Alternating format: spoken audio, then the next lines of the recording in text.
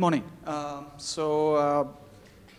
This is a session about an update to what we've been doing with the EAS so far between ARM and Linaro, along with some of our members.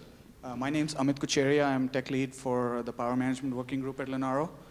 We have Robin Randhawa, who's the tech lead on the ARM side of the power management team. And we have Ian Rickards, who's the engineering manager, or product manager, sorry. And he's been engaging with a lot of the members and the partners on getting EAS technology into their products. So I'm going to let Ian and Robin actually do a lot of the talking, which is probably as well because I don't feel like I could talk for 15 minutes, something in the air conditioning. So EAS has been about a little over 2 years in development. For those of you who are actually following what's going on the lists, we've seen that for the last 3 to 4 merge windows, we are actually getting stuff, bits and pieces merged every single merge window. We're getting code around, so a lot of the CPU capacity calculation work, the frequency invariance work has been merged. There's a bunch of outstanding patches around moving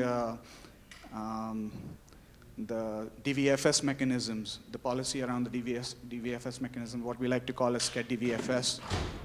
Those have been reviewed a few times. I think version 3 of the patch set was reviewed and then discussed widely at LPC, Plumbers Conference. And then there's the energy model. So what is the core of EAS? That's already seen version V5. It's being discussed extensively on the list. And very recently, ARM posted out the SCED tune patches, so the set of tunables that we feel might be necessary around to replace some of the governors that we are used to, interactive governor and so on and so forth. We have a couple of places where all of the discussion happens, LKML being the primary source of a lot of these discussions. But there's also a EAS dev mailing list for people who want to discuss these within the membership and not directly go to LKML. So feel free to join those as well. With that, I'll hand over to Ian. Thanks, Amit. So my name's Ian Rickards. I'm the product manager for EAS, and I think some of you guys might be new to this, so I'm going to do some of the background slides, then we'll hand over to Robin for a bit more of the technical detail. Okay, so the background really and motivation for EAS is that the CPU topologies have been increasing in complexity. We've seen multi-cluster SMP. Of course, SMP is still very popular. Multi-cluster SMP, big. LITTLE. We've even seen tri-cluster launched into the market in the last year. So lots of interesting CPU topologies and per core, per cluster DVFS. So we really want to optimize the energy consumption of these advanced ARM SoC systems.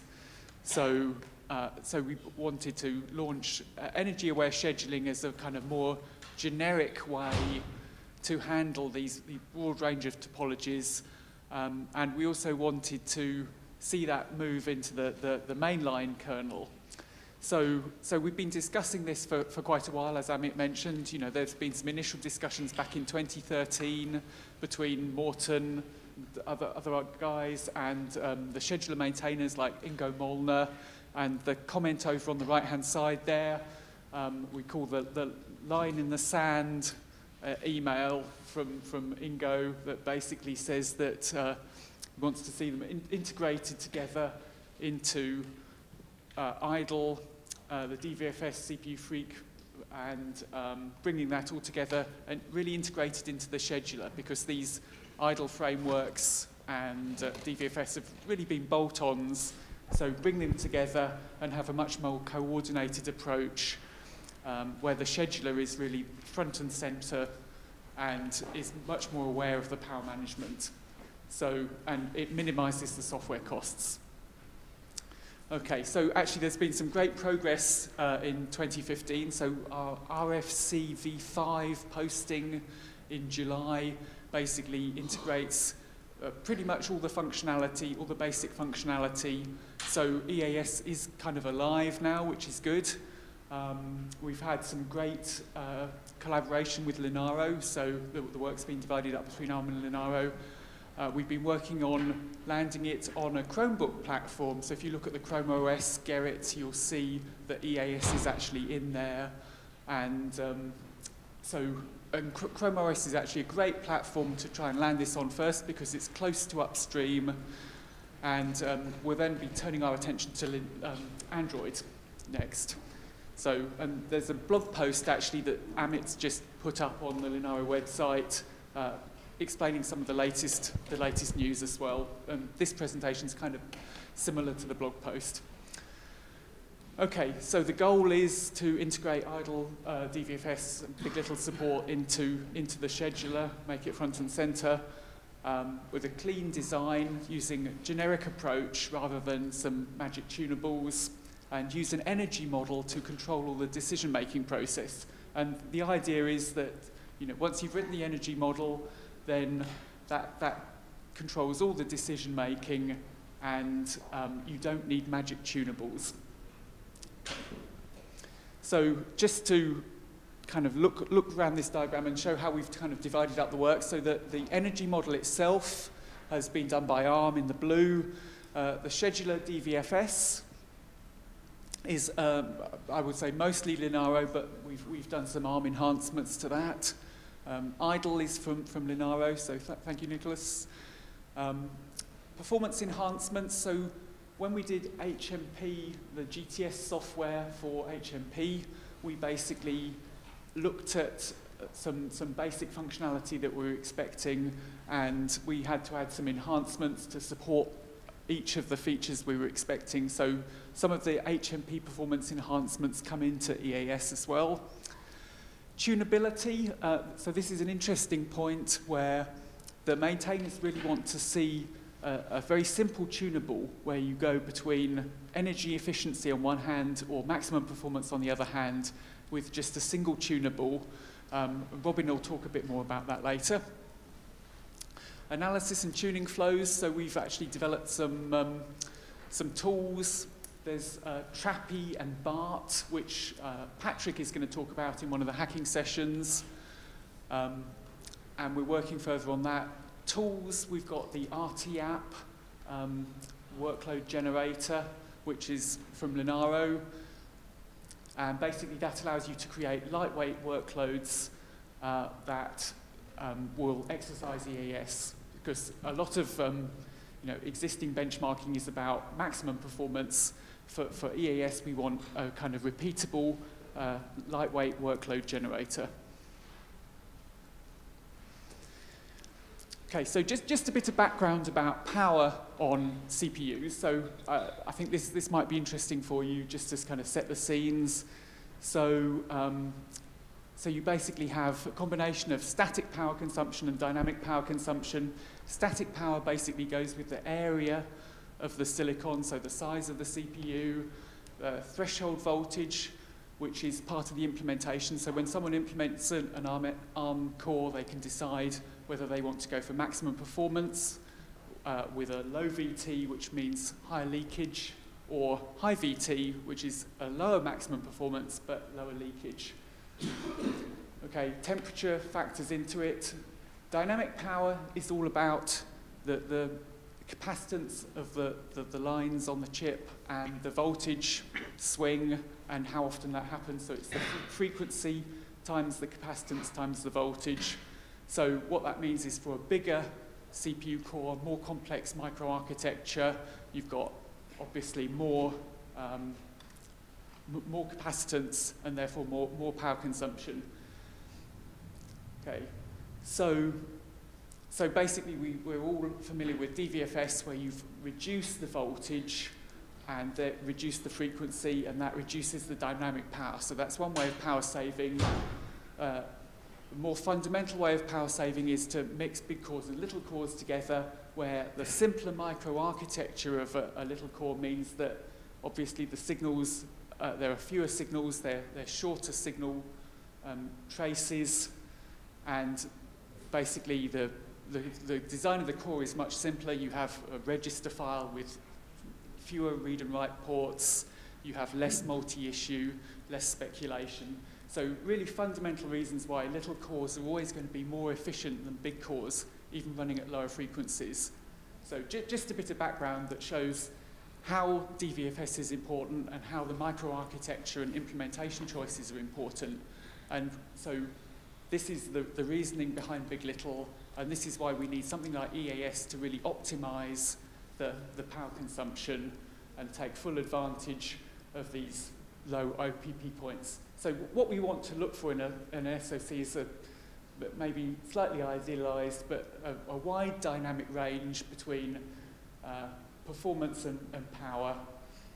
So where you have low performance points or low power points that handle very lightweight workloads up to high performance points. Okay, so the existing scheduler, the CFS scheduler, basically has a kind of throughput-based policy where waking tasks are basically spread between CPUs. There's really no understanding of the power consumption of the scheduling choices. It's just trying to maximize the throughput. So DVFS and idle is really bolted on and controlled separately. The scheduler isn't aware of any of that. So originally it was designed to get maximum performance out of SMP systems and has no awareness of energy. Okay. So when we introduce an energy aware policy, we have basically some task utilization, so the PELT infrastructure, which was added by Google, that was kind of used very slightly in the scheduler in terms of the load balancing, but we introduced it into a wake-up pathways as well. Okay, so you need to understand the task utilization, you need to understand the capacity of the CPUs, and you need the energy model. Okay, so here's an example of a system where we have big and little cores. So they have different max capacities, that's these purple lines. They have different current capacities based on the current DVFS point, and the waking task can go on any of these cores. So I'd like to re-emphasize the last line in there about supporting all topologies. I've spoken with a lot of members this week and earlier as well, where there's this feeling that EAS is only about big little. It's not. So I think if we go back to look at this, about 90% of the patches are actually about tighter integration between the power management frameworks and the scheduler. And even SMP systems or even multi-core systems which have basically the same microarchitecture should benefit from the work that we are doing here. Absolutely. Okay, so when you introduce EAS, then we have the energy model, which is controlling the decision-making process. So we've got a waking task of maybe this size, which is being scheduled onto this system. And so we've got some loading on the little core, so the little cluster's here, and it's at a low OPP point. The big cluster has a larger task on it, and it's at that OPP point.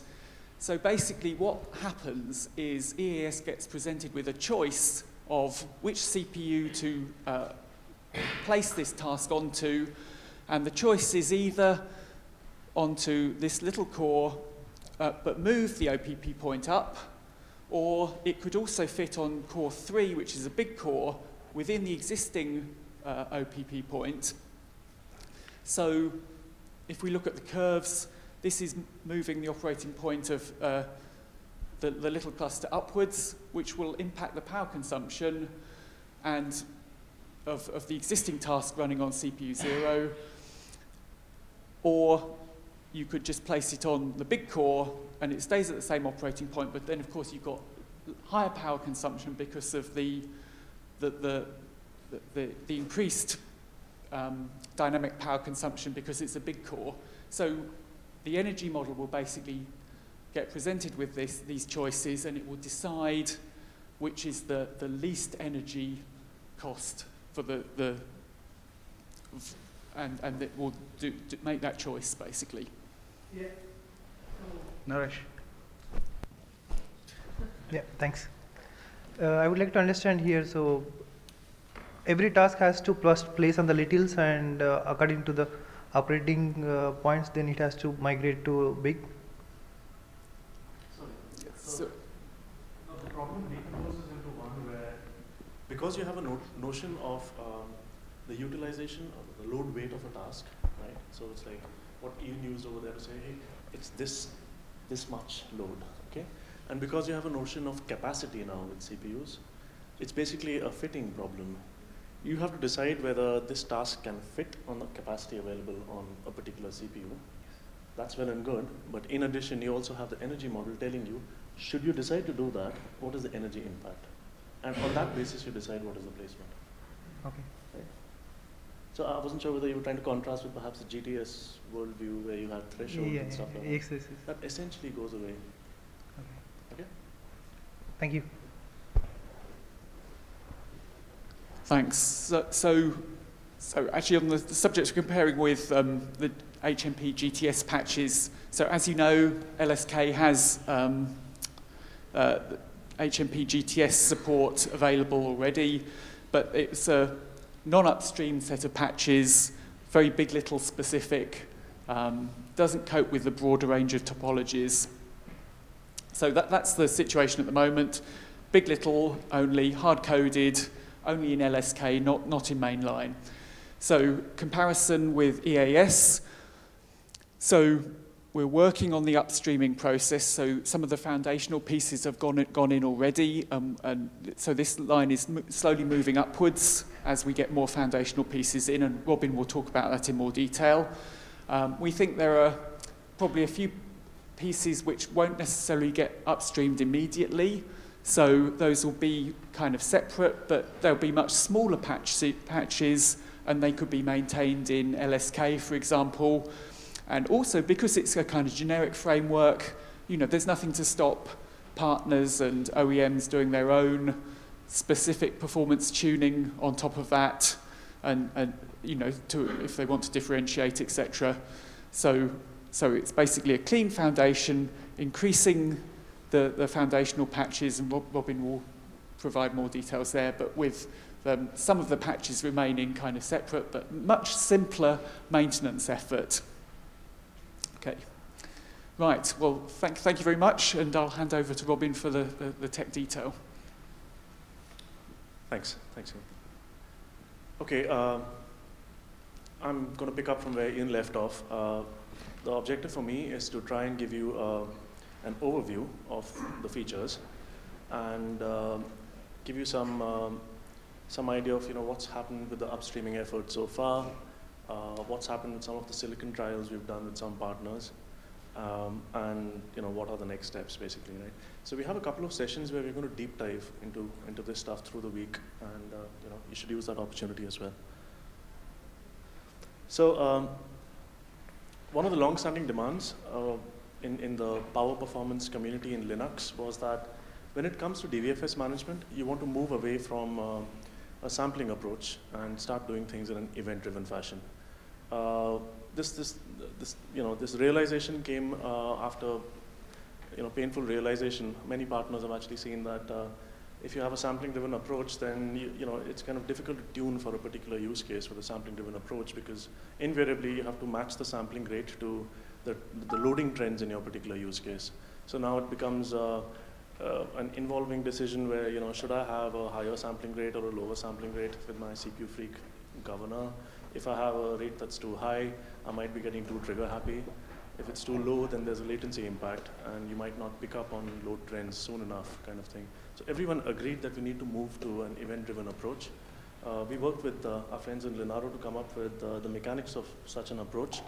As Amit mentioned previously, it's called scheduler-driven DVFS. The idea really is that since the scheduler is now using stuff like per entity load tracking, it's intrinsically better informed about utilization on the systems from a per task standpoint. So when the scheduler sees that the utilization is changing, it's in a position to notify the DVFS framework and actually effect a capacity change right there and then. So the immediate sort of effect of this is responsiveness is improved, right? So what we're trying to do is start off with something simple, introduce some very basic examples of what the policy aspect on top of this would be, and then test the waters. In our silicon trials, we've been doing this. Some of the evaluations seem to indicate that, yes, the responsiveness has improved. When this gets mixed with what I'm going to talk about next, which is SchedTune, we believe we can come up with something that's a little competitive with what partners traditionally use in products, which is CPU-Freak Interactive Governor. Okay. So another demand, Ian mentioned Ingo Molnar's line in the sand comment, right, in 2013, saying, I want everything driven by the scheduler. But actually, much before that, people like Peter Zylstra were calling out that I want a central tunable story. It's often, I think in some mails, it was referred to as a central tunable knob or something like that. And he said, like, it's a knob with 3 settings. Either in one setting, I want energy efficient operation, where there's a performance sacrifice. The other setting is I don't care about energy efficiency, I want pulse out performance. And the third one, I think he referred to as this auto setting, where he said, like, let user space decide what it wants exactly. Now that was, people spoke about that in various contexts, but there was no clear understanding of any implementation. We came up with one idea, and we call that SchedTune. It's trying to implement most of what was sought after by the maintainers, but we've learned a few tricks over here as well. What we've done is, there's a SysFS file. You can write a value from 0 to 100 in it. Whatever you write is basically proportionally translated into an additional boost margin on top of a task's actual load expression, right? So if there's a task which has its actual utilization in blue, you add a performance margin on top of that, right? So what does that do? Well, think about it, right? So if by adding a boost value in the SysFS file, you're causing the task's load to be amplified, that means the system now has to make decisions for capacity provisioning on the basis of the amplified load. So that's your performance bias, right? So if you start off with 0, all decisions are done using the energy model. You should be energy efficient without sacrificing too much performance. But if you are absolutely clear that I want more performance, you start trending towards 100, and then your task load utilization gets boosted. The system does a lookup and says, hey, this guy's got too much of a utilization requirement. I need more capacity. It tells DVFS, increase the OPP.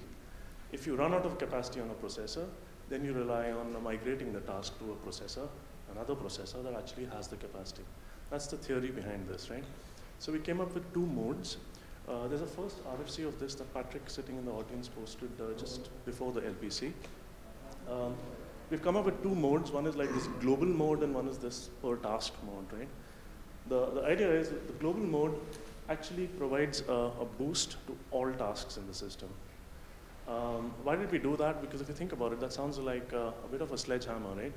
But if you think about it, CPU-Freak Interactive has elements of that sledgehammer approach already, right?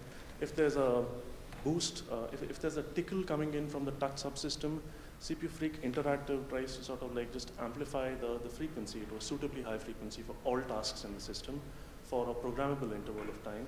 And it hopes that the task that had an interactive requirement gets serviced by this sledgehammer approach. So we were like, as a stepping stone, perhaps you can emulate the CPU-Freak interactive behavior using this mode, right?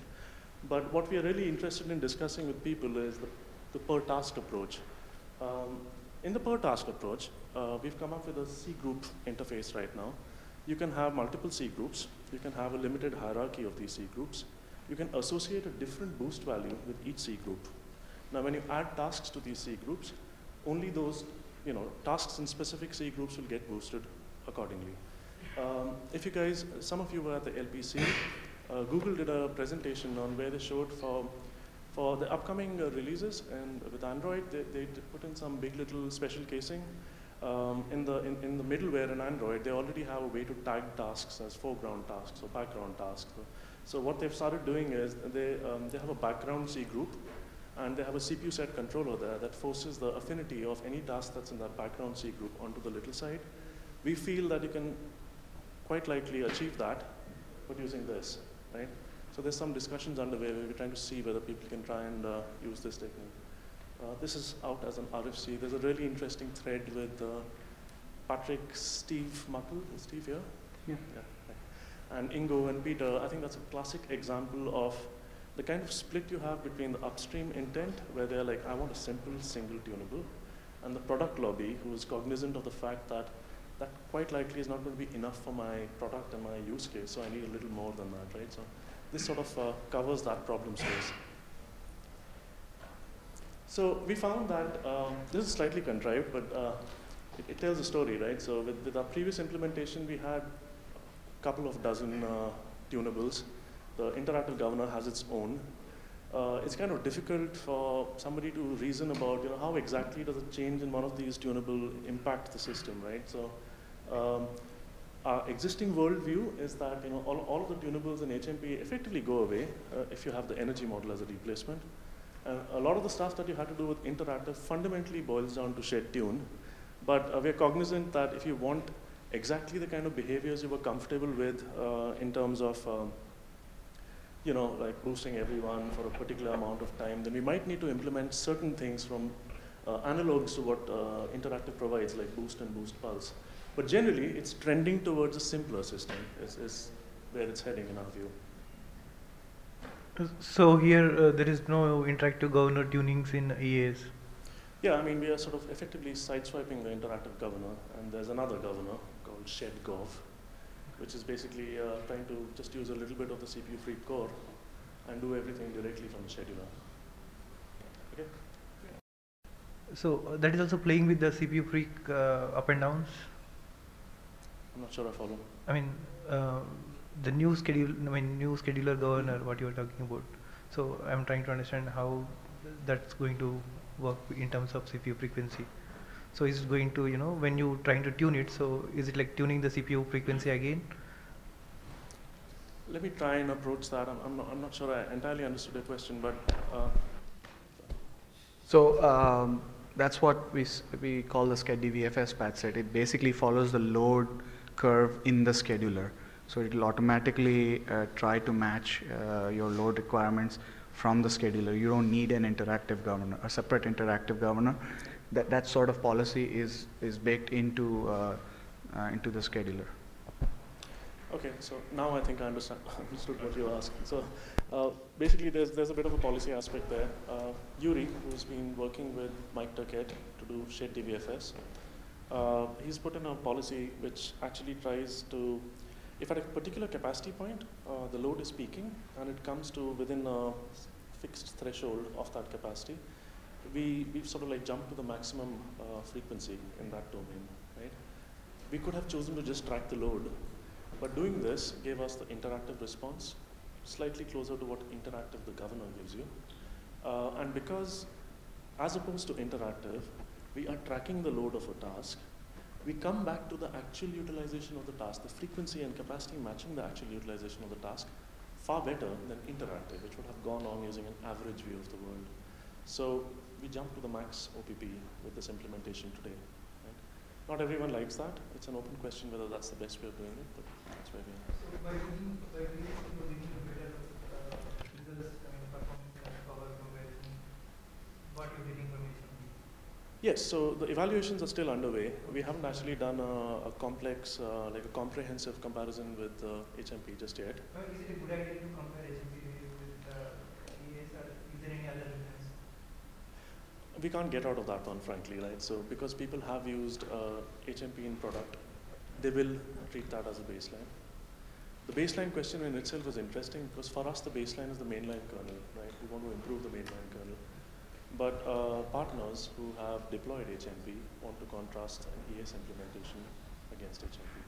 So I have a slide where I'm just discussing some of the ideas we're bouncing around with Linaro to try and come up with an LSK offering that can help make that comparison.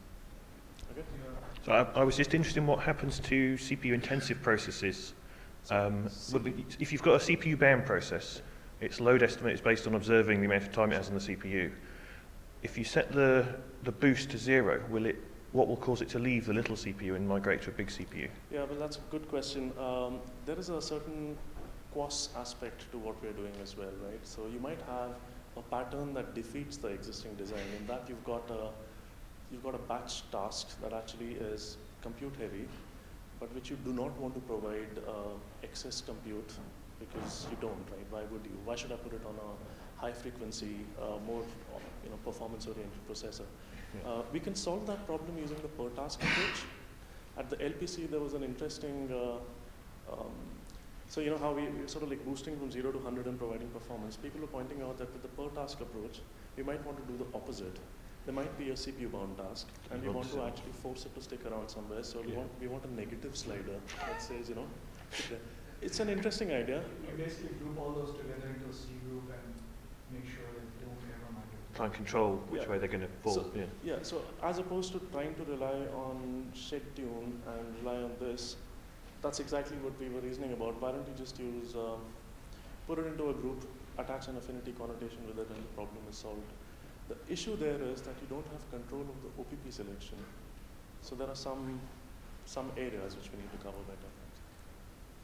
Okay, so we've been at it for a while with Big Little MP and now EAS, and all along what we've learned is that you end up coming up with the same sort of infrastructures for evaluation and analysis, right? People come up with the same sorts of scripts. If you speak to company X who's done an evaluation with EAS, they come up with the same scripts that we've done fundamentally. So to try and reduce redundancy, you try to come up with tooling that we can socialize externally and other people can use rather than rewriting the same things again and again. So you come up with a whole host of those. All of these are available externally, and I just wanted to just tell you about those. So RTApp workload gen, Linaro took RTApp and extended it. We've added some features to it ourselves. RTApp is it's a pattern generator basically. It can allow you to create synthetic load patterns. It's got a JSON grammar where you can specify dependencies between model tasks and so on and so forth. It's very useful. The Shed Deadline community is where it originated from, so the scheduler guys are familiar with it. Available, there's a link to a wiki where the Git repository is available. Workload automation is something we came up with in ARM. Yeah, just wanted to mention, so we are using RTApp to emulate some of the video and web browsing playback use cases, because we don't always have access to an Android environment during development. Yeah, so that's a good point, and I suppose like where we are today, and this is a discussion we need to have, we're not sure whether using a tool like RTApp to model a complex benchmark is actually worth it, right? Because even if you are able to model it, the model isn't portable to different systems and stuff like that, right? So the strategy we've adopted is do simpler load patterns with RTApp, try and optimize the scheduler pathway on that basis that you're currently developing, and then see what happens by directly running the macro use case over there and doing some analysis, right? It's kind of a difficult one, that. Yeah. I mean, we'll never be 100% faithful. Correct. That's a given. I suppose what I'm saying is we would much rather encourage people to deploy the benchmarks and use cases they care about full on the system, and then see whether the synthetic test case driven feature development is paying off or not. And actually workload automation helps with that. So it's a Python framework. It's got a mechanism to abstract use cases, so you can integrate any use case you have very easily with workload automation, whether it's a game or a benchmark or a shell script or whatever. It's got abstractions for target platforms. In fact, they've just modularized workload automation to come up with a module called devlib, which is really interesting. It allows you to just totally abstract out the comms with targets, like any board. For a Chrome environment or an Android environment, it can handle all of that. And it also abstracts away the instrument that you use to measure energy, right? So if you have a DAC, it's comfortable with that. We've added some flows in workload automation as like an example of how to build an energy model. It's taken us a while to get that right, but you can basically get an agenda file with workload automation and run that on your target after integrating it, and it should spit out the code for an energy model at the end. It's kind of cool. Available on GitHub. A lot of the stuff that people end up doing with scheduler and power performance really is just getting a lot of trace for different use cases and trying to figure out what's going on with it. Again, like a lot of redundancy there. People write their own scripts, shell scripts, Python, Ruby, whatever. So we try to just come up with a framework that allows you to grok ftrace and help you visualize it in interesting ways. So this tool is called Trappy, the trace analysis and Python library. It uses IPython notebooks with matplotlib, but it also has a JavaScript integration.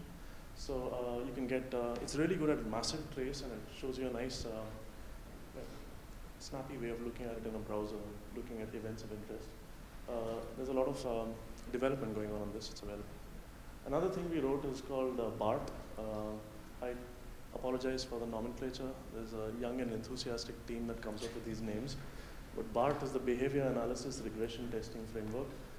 What it really is it's a domain-specific language that allows you to specify a particular thread residency pattern that you're interested in looking at, right? So a use case would be, I'm interested in stressing one part of the load balancer, and I give it an input RT app load pattern, and my expectation is, here is the perfect output in terms of thread residency. You can express that thread residency using this DSL, and then that becomes a regression check. So now you can throw a lot of ftrace at it, and it will do correlation analysis to tell you whether things are passing or failing. And we've got an emerging EAS test suite that we are expressing using this. Again, available on GitHub. Amit mentioned IdleStat already. IdleStat is cool because of the C state and P state residency stats you can get for an use case. It also has an energy model integration. So with an energy model input and the residencies for the use case, you can get a representative energy score for a use case, which is really interesting. Yeah, this is the poor man's way of doing some sort of energy analysis. If you don't have sophisticated power measurement hardware, or you don't have access to the power measurement power rails on your board. Yeah. Yes. And Kernel Stack is the workhorse that most people use in this space, written by Steve Rosted. It's a good tool, but it's written using GTK, and it sort of starts slowing down a bit if you throw a large trace file at it. So I think what will happen is, we spoke to Steve Rosted at LPC, and KP and the others in the team sort of showed him Trappy and BART. I think he wants to take up some of those ideas. Something interesting should emerge, we'll see. Robin, just maybe we are going to have a demo Friday. Very valid point. Yeah, so on Thursday, is it today? No, the demo is on Friday, but we actually have a meeting. Yeah, so there's a EAS technical discussion where we are going to dive into some of the policy details tomorrow, and then there is some demos on Friday where we show some of the platforms and how we've done some of the development. Yeah, I believe there's a session either today or tomorrow.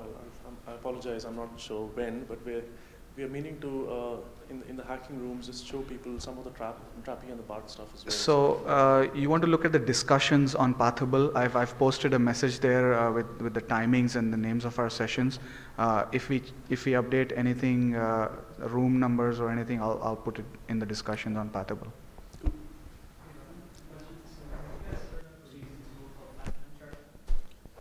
Yes, once upon a time we did look at it. It was interesting. I'm just wondering how that compares to these tools. Yeah, I think we're not quite there yet with that, with the existing offering. I think what I liked about PyTime chart was it was a little more context aware, right? I mean, you could sort of it had this really neat way of indicating graphically events leading to task wake up, whether someone had posted a semaphore or whatever, right? We could do that quite easily with Trappy, but we don't use PyTime chart. Right? Okay. Is it still maintained? Seems to be, yeah. Okay. Do you have a plan to support Android? Yeah, Android assistance viewer to? Yes. Yeah. No. No? I think. I'm disappointed. Oh, sorry. I'd like to apologize on behalf of the universe, but I'm sorry. I'm being sarcastic. What I meant was, I think it solves a different problem actually. I think the systrace viewer, I think we briefly played with it once upon a time. It gives you a lot of information from a Android middleware was Yeah, but runtime is better. it also based on the FTs. True. So, and if you can support the SysFish viewer, it will really help us to tune the real-world workload. That's useful feedback. We'd like to have that discussion with you. I think the last time we tried to use systrace, we found that I think Android has its own threading libraries and it repurposes task structs without, it was difficult for us to correlate the threading model in Android to actual operating system task structs, and we were getting confused and we were like, let's just use kernel shark instead.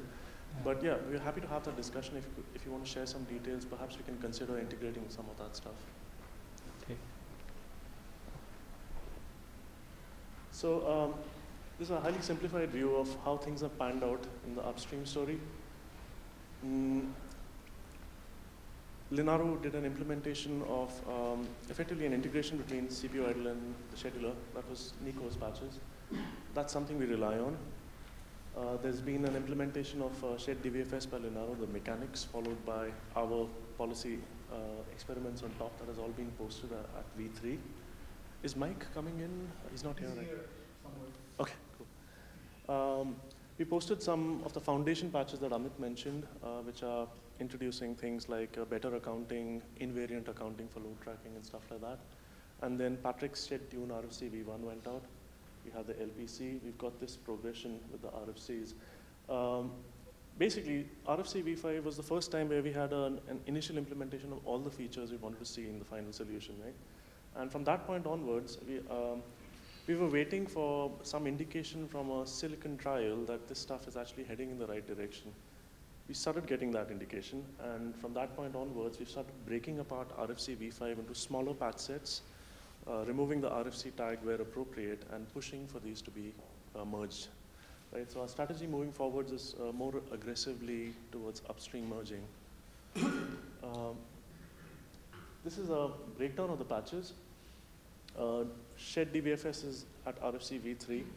We have a deep dive on some of the issues there. At the LPC, the landscape around Shed DVFS has changed a bit because the maintainers called out 2 critical problem areas. I don't want to go into those details necessarily here, but one of those is now that you're using CPU Freak from the scheduler, CPU Freak is in the hot path of the scheduler, and some of the locking strategies used in CPU Freak core don't gel well with the scheduler. So they want RCU locking to be used over there, and we would like to discuss that with our friends here to see who's going to take that up and when we can get some prototypes and stuff like that. Also, the maintainers called out that it's only CFS that is benefiting from Shed DVFS, only this completely fair scheduler class. And he wants to see the real-time, the other classes also hook into this. So that's some work we want to try and consider taking on. But RFC V5 is out. RFC V5 went out to LKML, and then we got some silicon trials going on in the Chromos environment with a partner. So the Chromos Gerrit, as Ian mentioned, has an instance of RFC V5, but performance optimization and some debug patches on top of that. Right? There is a, okay, I'm jumping ahead a bit, but we're discussing the creation of an LSK for EAS with Linaro. We're going to try and seed that with the RFC V5 instance in the Chromos Gerrit as a first step.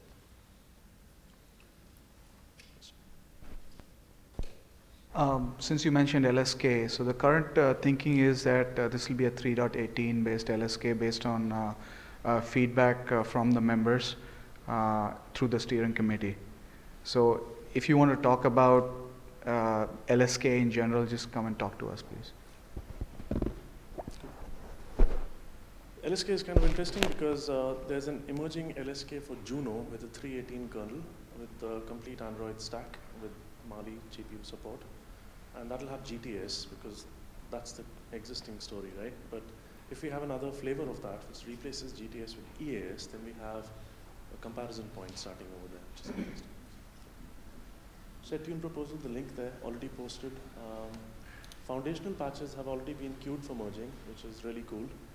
And Yu Yang Du from Intel did a pelt rewrite, and Wonsaw, Morton Dietmar, everyone helped review that, and we also managed to get some of the blocked utilization stuff into that patch set. It's been queued as well, which has been really encouraging. I'm going to make a big deal about this last one later, but basically, people who are using this stuff are doing it in their own setups, we would like people to come onto the list and actually just at least give us a tested by or something, right? Or if you have a problem with the design, say so on LKML. Some partners have done that, and that's critical because it gives the maintainer an indication that there are other serious players who are intending to take this to the next step. Bear in mind that the maintainers in this space are people who come from NUMA, HPC, desktop backgrounds, and it's taken us a lot of time to get their attention now, and getting people in will help. So are you saying 3 minutes, or are you saying hi? 3 minutes. Yeah, fine. So a bit more about the Chromos evaluation we had done with RFC-v5. It's a 318 kernel. We're trying to emulate the interactive governor as best as we can with some special mods. There were a bunch of HMP behaviors we had put in, which were benchmark-oriented special case behaviors, and we find that a lot of these are emulatable in EAS. So and that's available in the Chromos Gerrit. Yeah. Very quick view on results. This is RT app. Well, this is RFC-v5 and TC2. Over here, what we're showing is increasing load intensity using RT app. Gray is the mainline kernel. It's unfair to compare ES with the mainline kernel because the mainline kernel is not big. LITTLE aware, and this is a big. LITTLE platform. So we're just introducing one more sort of bar over here, which is mainline plus capacity awareness only. And then we're doing the comparison and showing everything over here. So, the interesting thing is, so long as you have capacity available in the system, which you can do stuff with for energy efficiency, obviously EAS is doing a way better job. As you start running out of capacity, the bias starts becoming towards, let's not use the energy model, and let's start focusing on performance, right? So you run out of capacity, the comparison starts looking worse and worse. Once you come to a saturated task like sysbench, which is emulating a 100% task over here, you can see that EAS is actually consuming more than the mainline. Why is it doing that? Because it's placing the task on the right core, because it's a performance-oriented task, so it will cost you more energy. But that's not the point. The point is you're looking for performance, and the performance goes up as well. So simple synthetic scenarios modeled with RT app is our testing and evaluation strategy, but we're relying on product code lines with Chromos and Android to actually extrapolate from this and see whether there's any real benefit with micro use cases. Yes. So we start from the This is mainline. Tip shed core. Summary of sorts. We are working on the LSK. The expectation that has been said to me by people I've spoken to in the Linaro universe is that 1510 is where we're going to get something which will allow us to make these comparisons. The silicon trial and evaluations are underway using a 318 kernel with Chromos. We have every intention of moving to Android. We're very interested in speaking to partners who would like to have a collaboration with us on Android. Please test, give us tested buys, act buys, reviews buys. We want to try and conclude some of the Android testing within the year if we possibly can. I've already showed you the tools. We have a productization phase that we want to attack in Q1 next year, where we want to try and provide some documentation and stuff like that that can assist people in deploying this stuff. But that's for Q1 next year. And this is a slightly contrived way of saying that please get on the lists and act some patches, okay? That will be very welcome. ES needs you. It's kind of cheesy, but if you think about it, I've played with a couple of Unix operating systems or Unix-like operating systems. I haven't seen a rich operating system have this sort of energy efficient mechanic outside of academia, right? So it is a big deal. It's changing the heart of the Linux kernel, and you should be involved in that to try and help shape it, because yeah, it'll be cool. That's it for my side. Questions? ARM is also developing IPA. Yes. Yeah. So I wonder how the IPA interacts with the EAS. Very good question. So yes, we have a thermal strategy called IPA, the Intelligent Power Allocator. That is also an energy model driven technique to, if there is thermal load on the system, you want to promote maximized performance within the thermal envelope. It's already been merged in Linux 4.2. We kept IPA and EAS separate. Why? Because we're already asking the maintainers to come out of their comfort zone when we're talking energy models. if we started talking temperature and task scheduling, they would probably not listen to us at all, right? So we kept these two separate. Now that EAS seems to be on its way in slowly, we are doing prototypes internally to see how EAS and IPA can work together, right? And sometime in the middle of next year, we feel some of that prototyping will have matured enough to start sharing it with LKML and with partners. There is a strategy for getting EAS and IPA to come together. Okay, thank you.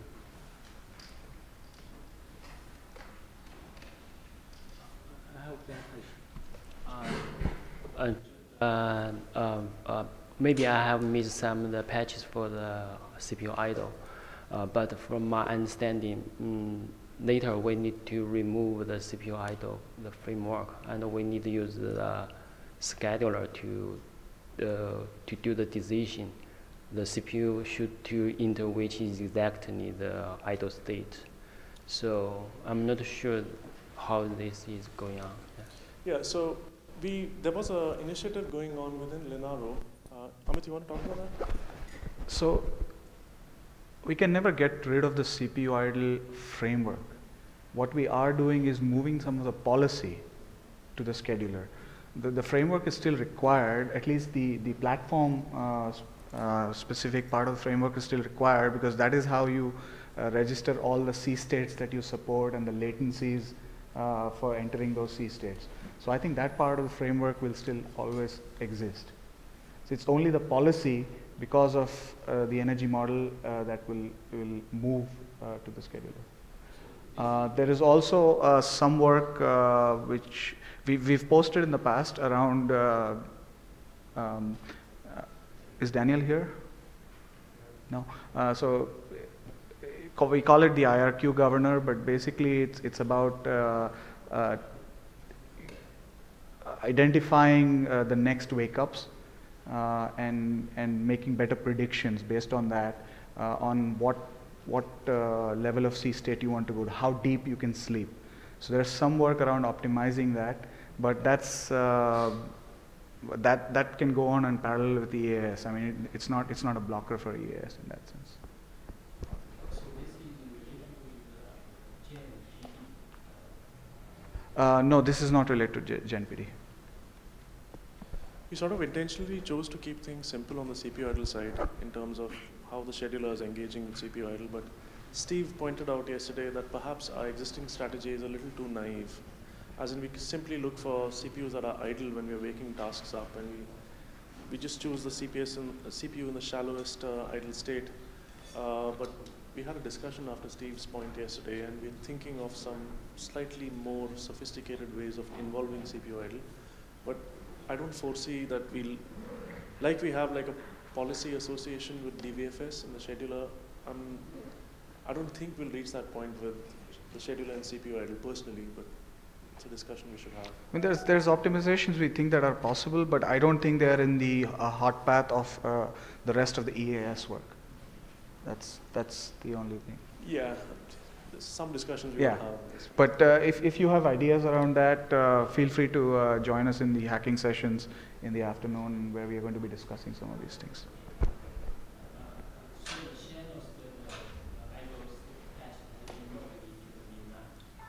Sorry. Just that the channels, yes, the patch has been merged into the mainline, right? Okay.